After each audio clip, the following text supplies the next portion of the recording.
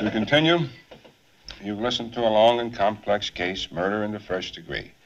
A premeditated murder is the most serious charge tried in our criminal courts. You've listened to the testimony. You've had the law read to you and interpreted as it applies in this case. It's now your duty to sit down and try and separate the facts from the fancy. One man is dead. Another man's life is at stake. If there's a reasonable doubt in your minds as to the guilt of the accused, a reasonable doubt, then you must bring me a verdict of not guilty. Now, if, however, there's no reasonable doubt, then you must, in good conscience, find the accused guilty. However you decide, your verdict must be unanimous. In the event that you find the accused guilty, the bench will not entertain a recommendation for mercy. The death sentence is mandatory in this case.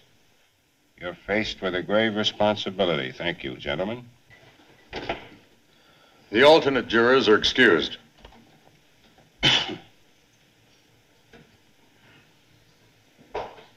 The jury will now retire.